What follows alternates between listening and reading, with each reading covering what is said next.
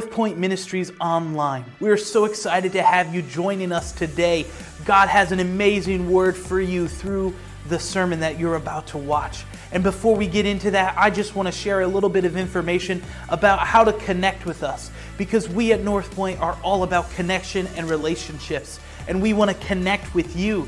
And some of the ways you can do that is through our website, northpointmidland.org. It has all of our previous sermons, it has events, it has information about us, theological beliefs. Any questions you have about us can be answered on our website. Also, we have a Facebook page, and we also have an Instagram page, and on both of those, you will find information about upcoming events, and we want to connect with you. You can message us, you can visit us in person. We have services 10:45 a.m. every Sunday and 7 on Wednesdays. With all of that out of the way, I hope you enjoy today's sermon. God has a word for you, and I pray that this sermon blesses you. Oh, praise God. I hope you're enjoying these verses we've been looking at the last couple of weeks on this simple topic that healing is God's will. It's very important because it is God's will. And I want to take you to a different verse today. We're going to be over in Acts chapter 10. And I'm going to look at verse 34 through 38. But I want to give you a little bit of a backstory before we read that. Over in the first part of the chapter, there is the story of how that God began to deal with a guy named Cornelius. Cornelius was what we would call a Gentile. That means he wasn't born Jewish. So he was not a traditional Jew. He did not have any tradition with the Jewish religion, but he was a good, godly man. He was a praying man, and God dealt with him and sent an angel his direction and said, there's somebody coming to help you. And this is so awesome because if you read it, he actually gets, he is given the information of the very location. I want to make sure I find that and look at that with you. The angel says, you know, you can go right to the spot. I've got him there. Here's the town he's in. Here's the address. And when the Lord's that specific, it sounds like it's a God thing. Amen? And so he sends help. And while they're on the way, the Lord deals with Peter and gives him a vision. And it's an unusual vision where he says, you know, help yourself, eat these things. And he says, I don't eat that food. Dietary restrictions. And God says, if I bless it, you eat it.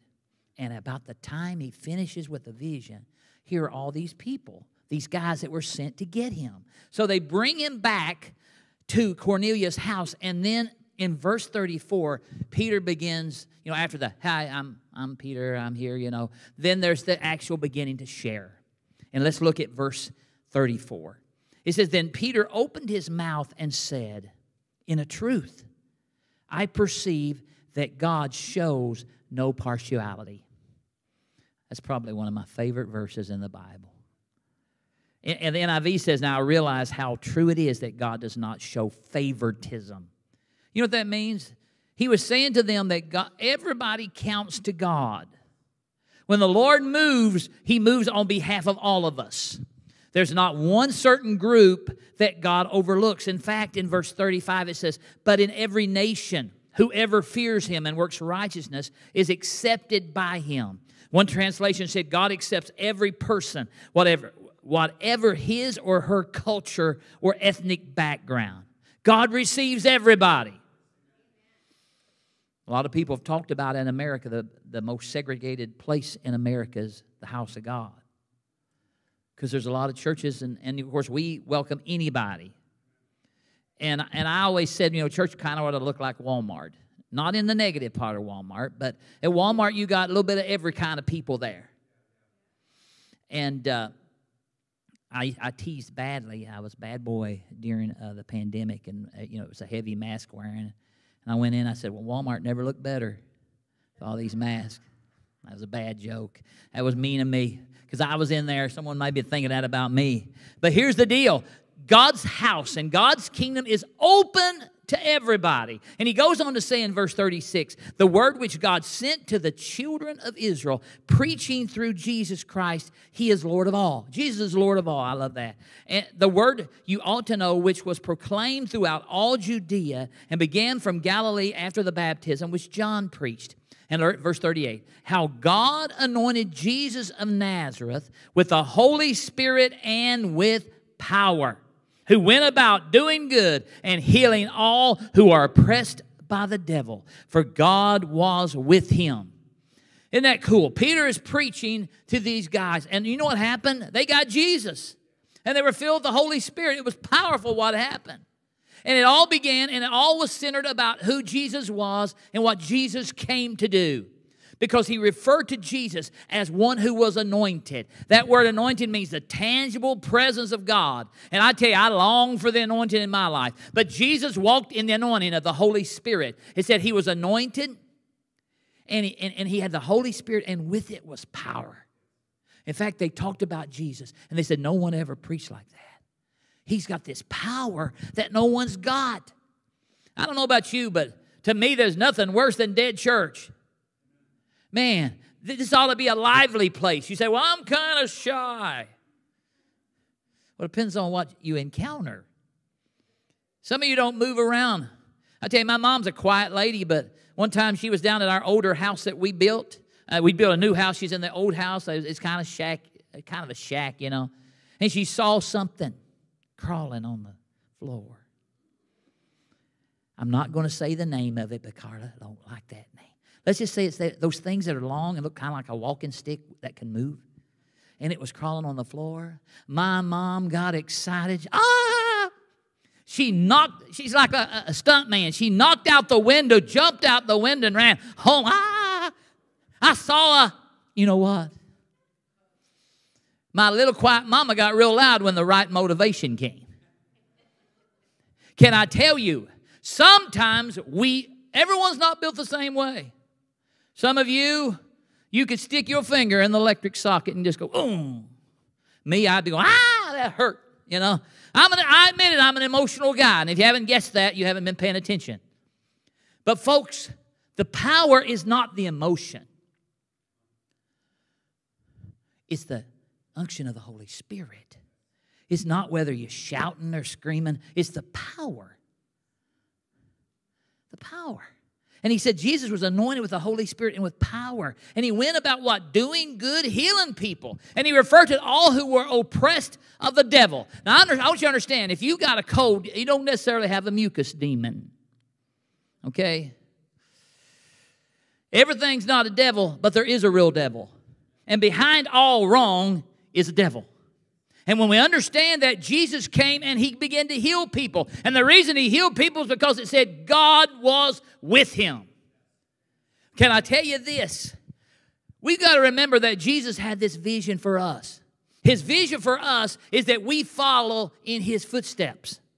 Because we are called by God to be anointed by the Holy Spirit. We're called by God to have the power of the Holy Spirit in our life. We're called by God to do good, to heal all who are oppressed of the devil. We are called by God to have the Lord with us. When he said God was with him, can I tell you, God wants to be with us.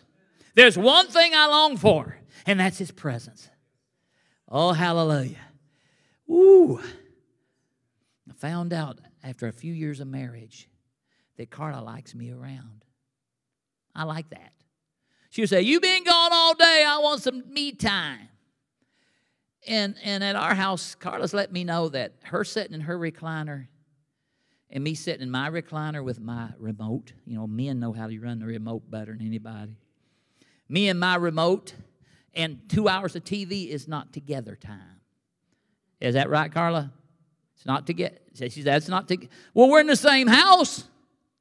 Yeah, you got your mind on the Lone Ranger, whoever you're watching, you know.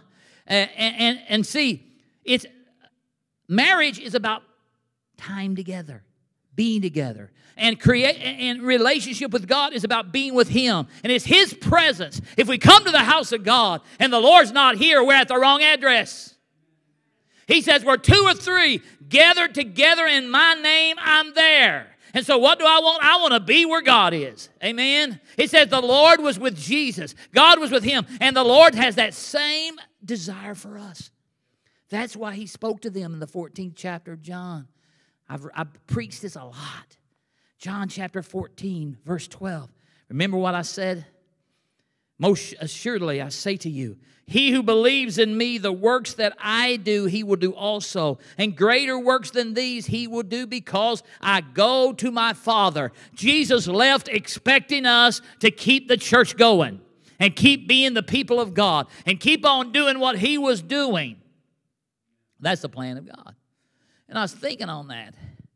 And the more I thought on it, the more I realized we need to just kind of look at how Jesus does stuff. And I found an example.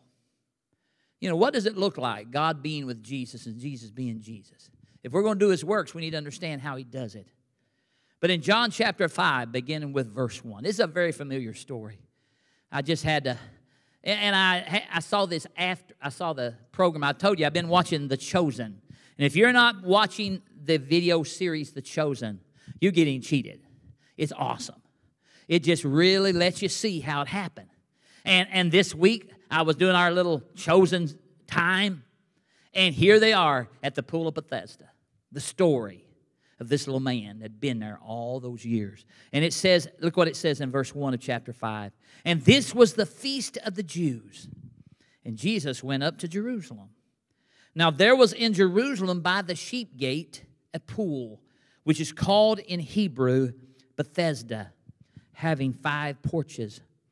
In these lay a great multitude of sick people, blind, lame, paralyzed. And all those people were waiting for the moving of the water. I've had a little experience with waiting rooms the last few months with my son Caleb, taking him down to Ann Arbor. And one thing I learned real quick when I got there is it's hard to find a parking spot. The parking garage is completely packed at the hospital at University of Michigan Hospital. You go up in the waiting room and the seats are almost all filled. And it's sad. I mean, it reminds me of this location in the Bible. They're all there hoping to find some help. You know, it says that at that pool, there's all these people gathered around, hoping that they'll be the first one to jump in the water when the angel touches it, is what they thought happened. And they'd all try to get in as quick as, that's how it is. You go to any waiting room at any hospital, it's just all kinds of people waiting, hoping that something can help them. That's why they're there. Well, they're all there waiting for the moving of the water. And remember what it says, verse 4, for an angel went down at a certain time into the pool, stirred the water. Then whoever stepped in first after the stirring of the water was made well of the disease he had. Now listen to this, verse 5. Now a certain man, doesn't give his name, we don't know his, you know, in the TV show, they kind of give you a backstory, which I thought was awesome. But we don't have his story really, but we know something happened. And it says it's a certain man, he had been with this infirmity, he had it for 38 years. That's a long time. One commentary said it kind of matches Israel wandering in the wilderness for the 40. When you get down to the first part and the last part, 38 or so years, they wandered through the wilderness. This man had this thing. And all of us know when something comes, if it leaves us quick, we're okay with it. But when it lingers, days, and days turn into weeks, and weeks turn into months, and months turn into years, it gets hard. And this man's there. But look at what it says in verse 6. When Jesus saw him lying there, it's amazing. All these people are there, but Jesus saw him. I love it. In the midst of a crowd, God always sees us. And he saw him lying there and knew that he'd already been in that condition a long time. He said to him, do you want to be made well? It's a simple question, isn't it? You'd think it'd almost be insulting. I'm here, ready to jump in the water. But I tell you, sometimes something can get in your life and it almost becomes you. It becomes a part of you. You know, you've had a pain in your shoulder for so long, it's just like part of life. You know, maybe you've had an issue of whatever it is, and it just become and he said, do you want to be well? And because he wants to ask him, he says, I want to look in your heart. Do you really want this? And you hear his answer kind of explains, I want it, I can't get it. I want it and I want it bad, but I can't seem to get it. So it says in verse 7, the sick man answered him, Sir, I have no man to put me into the pool when the water stirred up. And while I'm coming, another steps down before me. He said, I try. I'm doing my best. I'm here. I'm where the miracles happen. But I can't seem to get a break. Can't seem to get a break. Tell you, there's a lot of folks struggling with life, and they feel like they can't get a break. Just last Tuesday, I think it was. Yeah, it was Tuesday. Our little dryer, and with Caleb staying at our house, our appliance has been getting overworked, and our dryer quit blowing hot air. And I brought in the appliance guy, a good fella, older gentleman, told me he'd been doing it for 50 years. And as he's doing that, I says, yeah, I've been preaching for 45 years. And he says, I tell you, when it comes to spiritual things, I've been really discouraged. And I said, what's wrong? He says, well, a while back, I got COVID, and my wife got COVID. Some of y'all can relate. Been there, done that. Well, he ended up in the hospital, and she did too. He said they put me in one room and put her in another room. We'd been there 3 days, and she passed away. He says, I wasn't allowed to get out of the room. He said, I didn't see anything of hers till I went to Weir Smith and picked up her ashes. He didn't get to go to the funeral. He didn't get to say goodbye. He said, we were high school sweethearts. We've been married 55 years, and I wasn't able to be with her. And he says, I don't understand it. You know how people get bewildered? Because he says, seems like there's lots of bad people, and nothing happens to them. But we're trying to be good people. He said, I told my priest, he said, I'm Catholic. I told my priest, I don't understand how good people have horrible things happen to them. He says, I don't even know. And he says, on October the 21st will be our 1 year that she passed away. And I thought, wow. I want to tell you something. People are going through stuff, you know. And I go back and I shared real quick with Carla what I think she may have heard him say it. She's just in the other room. And I tell you, thank God for wives, because this blockhead didn't think. He says, Michael, pray with him. And I said, oh, yeah, I am a pastor, aren't I? Yeah, if you won't watch out, it can become like, well, I'm not on the clock. I'm at home. And he's leaving, and I ran out to the car, not the van, as he's putting his equipment in. I said, sir, can I pray with you? Can I tell you what his answer was? Yes, please. And I had prayer with him, and we talked, but there's a lot I told that story to let you know this wasn't the first guy. That pool was packed with people, just like every hospital. There's people looking for answers. And Jesus says to him, do you want to be made well? And he thought, I want to, but something keeps blocking it. Well, you know what Jesus did? Jesus, in verse 8, Jesus said to him, rise. There's a man who can't get up, and Jesus says, get up. Rise, take up your bed. What was it? It's a little mat. Take your little homemade mat and walk. Get up. What did Jesus do to him? He said, I don't know what to do. Jesus says, I got something for you. Get up. Rise up. Folks, Jesus spoke that faith word. I love, Jesus didn't say, oh, let me pray a minute. Hold on, I'll be back with you. Oh, great Father up in heaven, if you think I should pray for him, or do you think he should walk? Jesus just said, rise and walk. And a beautiful thing, just like in all of his miracles, it says immediately. I love that. I'm ready for some immediatelys, aren't you? I'm ready for God to do some sudden things. Immediately, the man was made well, took up his bed, and walked. Now, here's where it gets dicey, though. It says, and that day was the Sabbath. You think, what does it matter that it was the Sabbath? But see, where there's religion, that spirit of religion, when it starts working, it gets busy. Because somebody saw him. It said the Jews. Now, talking about the Jews, it meant the Pharisees, the Sadducees, those people, those religious people. The Jews, therefore, said to him, who's cured? Oh, no. Verse number 10. They said, who was cured? It is the Sabbath. It's the Sabbath. It's not lawful. Our rules say it's not lawful you to carry your bed on the Sabbath. This guy's got a simple little bedroll. But our rules say you can't do anything on the Sabbath. Let me tell you, religion, and you say, well, Brother Harper, you're saying we defy the Sabbath? I'm saying Jesus showed us that the Sabbath was for us. We're not for the Sabbath. That's what Jesus said. It was made for man. God called this. Jesus healed on the Sabbath, and they're all upset about it. Why are they upset? You think they should say, "So cool, 38 years now you're walking. That's awesome." No, they said, "What are you doing walking? What are you doing getting healed on the Sabbath?" That's one of the things I've seen on The Chosen, and they really depict the religious crew and how mad they get at Jesus.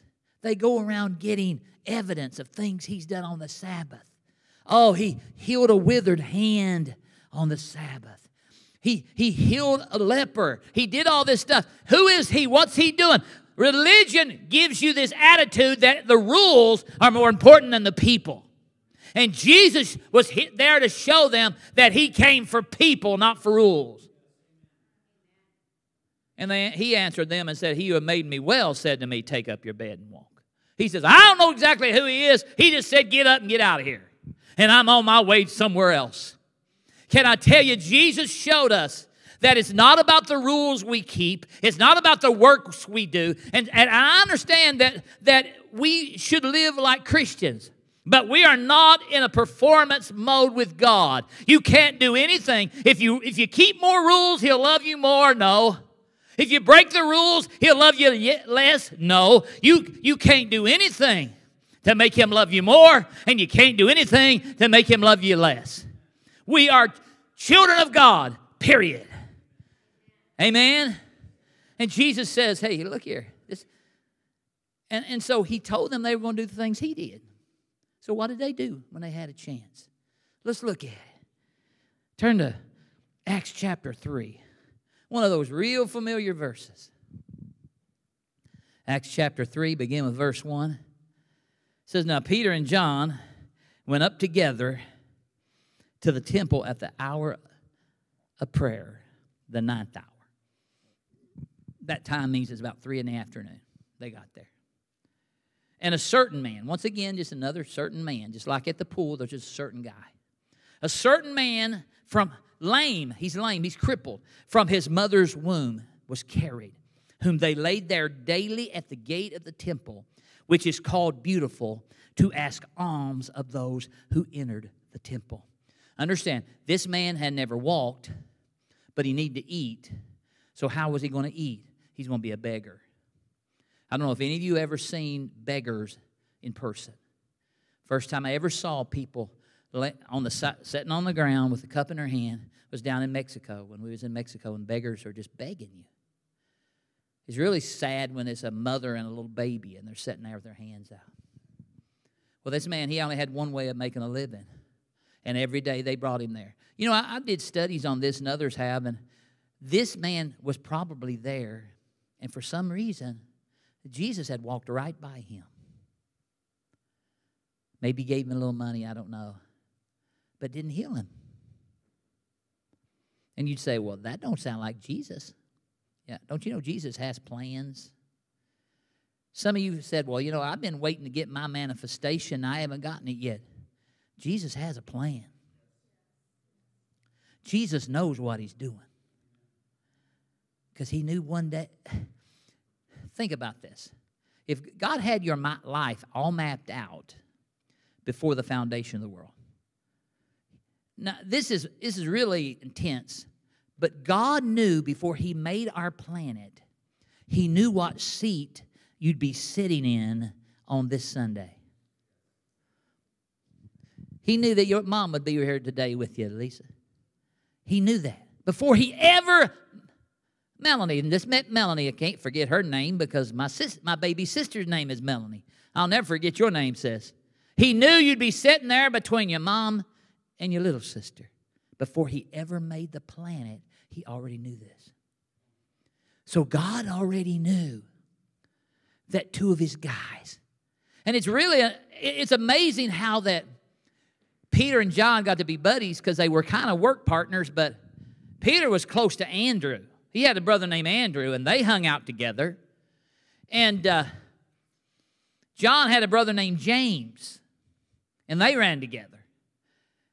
And they were brothers. They grew up, but they're all four fishermen. But somehow, after the resurrection, Peter and John just got really close. And they're walking in, and God knew it. And as they came in, look how they handled this. He says, alms. And He sees them going in, and so He asked them for alms. And fixing His eyes on him, with John, Peter said, look at us. He looks him over and says, hey, look this way. And of course, we know what it says in verse 5. He gave them His attention, expecting to receive something. One of the big keys to getting healed is expectation. Now, he had expectation, but his expectation was for money, but he had an expectant heart. See, if you don't expect God to do anything, you usually get just what you expect. Just another service. But if you come here and say, I'm going to get something today. I don't know about you, but I came expecting today. And that man looks at them with expectation. Expectation. He knows something's getting ready to happen. He thinks maybe they said, look at us. They must have a lot of money. But they got something better than money. And this is not a verse that's saying all preachers should be broke. Silver and gold have I none. This is not a poor preacher verse. I just think maybe God made sure they forgot their money that day. Because money wouldn't have fixed him. You know, there's some things we got to learn that you can't just keep sending dollars toward things. Money can't fix everything. That money, if they gave him a gold coin, it would have fed him for a while, but he'd still be crippled. But then Peter said, silver and gold I do not have, but what I have I give you. In the name of Jesus Christ of Nazareth, rise up and walk. He spoke the word. Just like Jesus said. But I love how Peter, being a human and trying to help, it says, and he took him by the right hand. He gave him a hands up too. You know, he took him by the right hand and lifted him up, and immediately, there's that word again, his feet and ankle bones received strength. He never walked, but now he's walking. He's got strength in his ankles. And look, it says, he sounds like your pastor. He's leaping up. He leaped up, stood and walked and entered the temple with them, walking and leaping and praising God. Here's this man a few seconds before. He's got his cup and he's begging, and he's been doing it for his whole life. Now he's dancing around, jumping all over the place, praising God, acting Holy Ghost. Acting like a Holy Ghost guy. In verse 9, because you got to understand the temple was the center of religious practice. It was a sacred place. There wasn't a whole lot of leaping and jumping. It was all quiet. Some of you grew up in quiet churches. I can't say I did.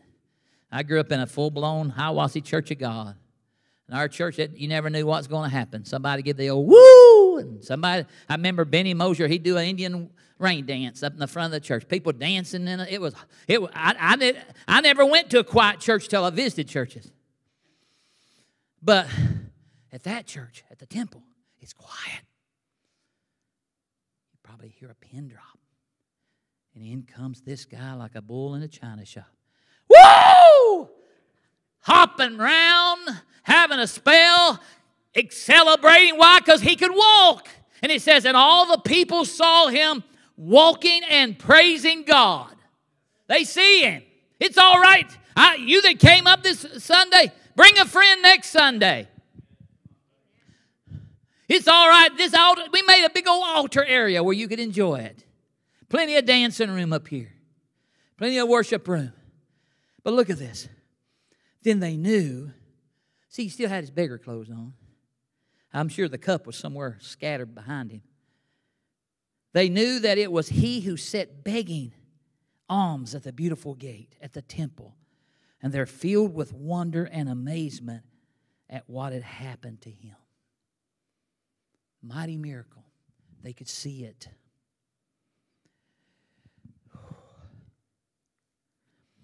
And verse 11 says, now, as the lame man who was healed held on to Peter and John. Look, he likes these guys. They're suddenly his favorite preachers. All the people ran together. Now, he'd been doing all the running. But you know how it is. Check this out. Remember that guy you always had to pass by going through the door? He's over here. And people start running. And apparently there's a crowd because we find out later what happened. And they're all running to get over to where he is. Because they want to see this man who couldn't walk, who's walking. I got this theory. We start having some crippled people walk. There might be somebody come over to North Point to see him or see her. God's got a plan. And as much as we thought, how could Jesus walk by that man day after day after day and let him just sit there begging? Because Jesus knew what was going to happen down the road. He wanted his guys to exercise their authority. And all these people gathered around. You know what happened? In verse number 12, it says, so then Peter saw it. He responded to the people, men of Israel, why do you marvel at this? He said, hey guys, why are you so shocked by this? Because the crippled man's walking. That's why we're kind of marveling. That guy is a beggar's walking. He says, why do you look so intently at us as though we had the power to do it? And then he begins to preach the gospel.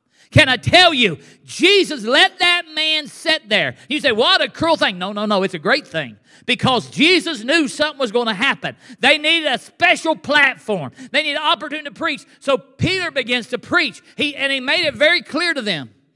We're not the reason he's healed. Don't you ever get so full of yourself that you think you're the reason people are getting healed. We pray God does it. It was a God thing. It was a God thing. And he preaches. They get in trouble. You might get in trouble. You start obeying the Holy Ghost. But and we read, if you look in chapter 4, verse 16. I mean, not 16, chapter 4, verse 4. 4:4. Listen to this. This is about the most exciting part of the story. Now, it's really cool when a crippled man can walk. And I think sometimes we think that's the biggest thing we ever see. But has anybody ever got born again? Wave at me if you've ever been born again. You know Jesus. That's the biggest thing. That's the biggest. Look at this. It says, however, many of those who heard the word believed. And the number of the men came to be about 5,000. We had 3,000 get saved on the day of Pentecost. This day, that's a big old temple. 5,000 people found Jesus. Talking about a miracle. One man found healing. 5,000, just the men. That don't count women that got saved and maybe kids that were there. 5,000 guys found eternal life. One man got a healing, the others got eternity with Jesus. They found the Lord. And understand something. God has these moments in our lives where He wants to manifest Himself in power because He's looking to get people into heaven. God is not necessarily trying to empty out hospitals. I believe He wants to. I believe God wants to get people healed from the hospital. But what He's really trying to do is empty out hell. He's trying to get people into heaven. See, not as much as concern. I'm for healing, and I love healing, and I'll pray over you in a heartbeat. But what I'm really excited about, which is somebody gets the ultimate healing. I've heard people talk about death being the ultimate healing. Death is death. It's a change of address. You got to understand, that's what death is. It's a changing of addresses. I don't know where Harry lived, but when he closed his eyes and went over, he just changed addresses. His address is now heaven with Jesus. To be absent from the body is to be present with the Lord. He's now met the person who saved him from sin. And God wants us to be open, because when there's miracles and signs and wonders, it gets people to pay attention. They'd been going to that temple praying day and night, and no one went, oh, tell us more. But when you got a crippled man running around like a maniac, excited about the miracle, they say, tell us what happened. And when they told them what happened, they found Jesus. And it set them up. Oh, well, I love, they're sitting there in court. They bring them to the court, and they're in trouble. I'm about to close. And they begin to say, you can't do this. We can't have this Jesus stuff. Because he was messing up. Remember, the religious crowd didn't like it when a guy carries his bedroll on the Sabbath. They don't like you breaking rules. But listen to what they said in verse 16. This is so awesome. What shall we do with these men? What am I going to do with that Vicky? She keeps getting people healed. What am I going to do with that John? He keeps getting people saved. They said, what are we going to do with these men?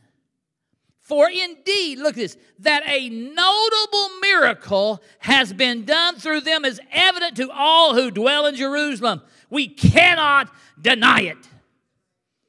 When someone comes in, we pray, and the doctor looks and there's no more cancer, or their legs are straightened, or their heart's been repaired, or whatever it is, it's a notable, you can prove it, you can't deny it. What are we going to do with them? We're going to praise God and preach the gospel with it. We're going to use that story. See, you see one of your friends, they say, how's it going? You wouldn't believe what I saw last week. What did you see? There was a person came in the church, crippled, couldn't walk, and we prayed, and the Lord came down, and they ran all over the church. And they go, really? And they say, I know you, Denise. Where'd you get this crazy stuff? You been eating the gummies or something? No. I was clean and sober. I seen it with my own two eyes. You can ask my two sisters. They were running laps around the building, and they came in a wheelchair. And they go, you saw that? And he gives her a perfect opportunity to say, that's the God I serve. You say, does that happen? Well, I was down in Southgate a few years ago. Steve Totten, he's a pastor. Then he was pastor at Riverview. And Steve kind of walked with a little bit of a limp, but I never paid a whole lot of attention to it. And he'd come up and he'd stand around, and we were praying, and the Spirit of God said to me to pray for him. Pray for this preacher. Even preachers need prayer sometimes, I guess. So I laid hands on Steve, and then the Lord said, touch that knee. I think it was his left knee. The Lord said, touch his knee. And I'm thinking, well, I don't normally put my hands on men's knees, but if you say so, Holy Spirit. And I reached down, began to pray, touch his knee.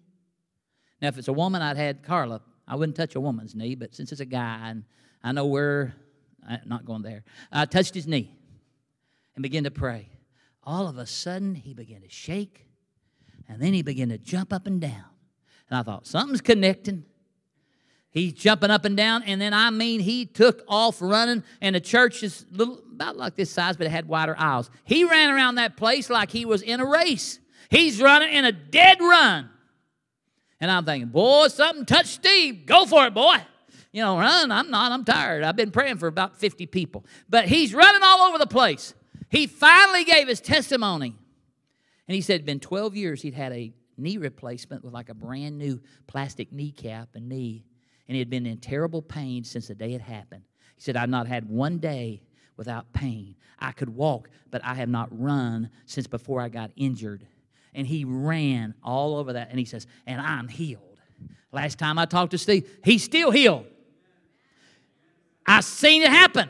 Did that help the revival? You know it helped the revival. A lot of people came to get healed. Can I tell you, when we allow God to be God and there begins to be notable miracles, it's not that we chase miracles, we're chasing God. But if you get God, you just naturally get miracles. That's the reason I wonder about some people. They say, oh, I'm chasing God, I'm chasing God. They're like the dog chasing the car. They don't know what to do with it when they catch him. We catch God, we chase God, we got to be ready for the unexpected to happen. We got to be ready to, ushers, be ready. People, be ready. Be ready to see something you can talk about tomorrow. Because that's been the problem. People come and say, how was church yesterday? Well, same old, same old. We sung some songs. He yelled at us for half an hour. He said a prayer and we went home. But God wants to put a story in our mouth. Oh, there's a new song I heard recently, and it's saying He's building a story. God's making a story. God's getting ready to put stories in our mouth. Because there was nothing they could say. Here's the guy. What are we going to do? He's not really healed. No, he is healed. See, if we let God be God in the midst, He will do things that will give us stories to tell that we can then say, do you know this Jesus? John's telling me how he's been witnessing to repair people. People need Jesus. We live in a day where everybody's going through stuff. If it's not something physical, it's financial. Remember, we're still paying a whole lot for things. What used to cost you $1 costs $3, if not more. What used to, and everybody's feeling it. One thing about it, 2022 has been an equal opportunity harasser. We've been harassed. Everybody has been hit by it. But we're children of God. And this, you say, now why would God allow a man to lay by the gate for his whole life and suffer?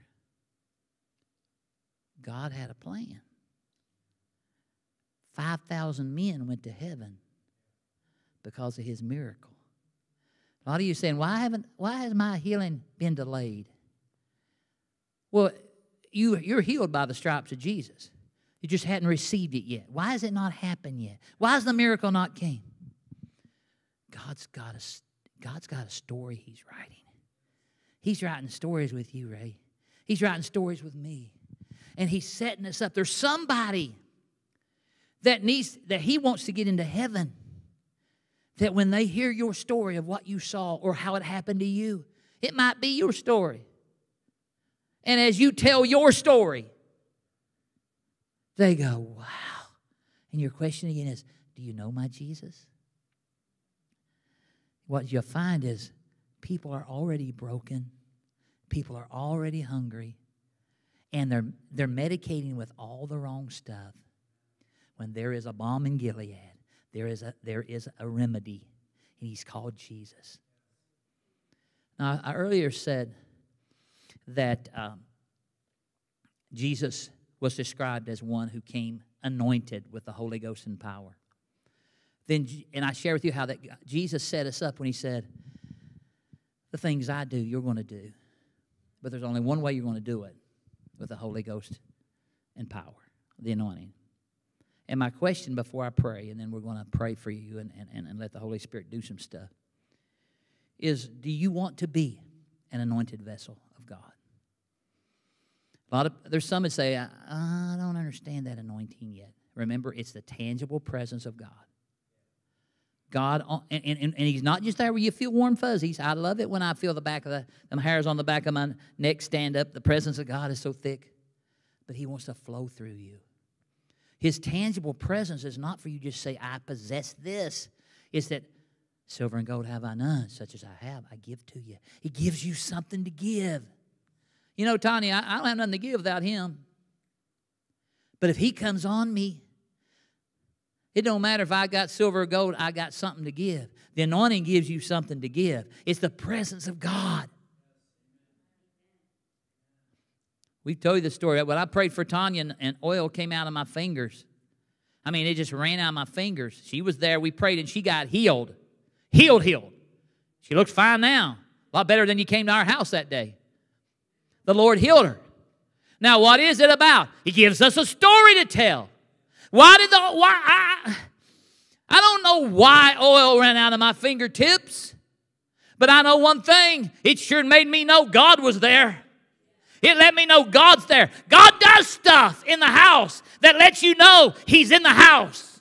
God does stuff in your life that lets you know He's in your life. And the question is, do you want that anointing? Do you want Him? Or do you have a no help wanted? I need His help. Let's pray, and then we're going to let the Holy Spirit do something. Lord, I thank You because You're such a real God. And You're in this room. I feel You in this room. You want to release it. You want to release it. And Father, this morning I want to be Your vessel. I want to be Your vessel. And I give You praise in Jesus' name. Amen. Thank you for joining us today. I hope that God ministered to you through today's word. I hope that God blessed you and that you found some good lessons to learn and implement into your life. We are on Facebook, Instagram, TikTok. We are on YouTube. These social medias, we want to connect with you. We want to keep up with you. And more importantly, we'd love to see you in person. Our services are every Sunday at 10:45 a.m. and every Wednesday at 7 p.m. I hope you have a blessed week, and I hope that you live out God's love everywhere you go and you are a shining light every dark place you encounter. Have a blessed week, and we'll see you soon.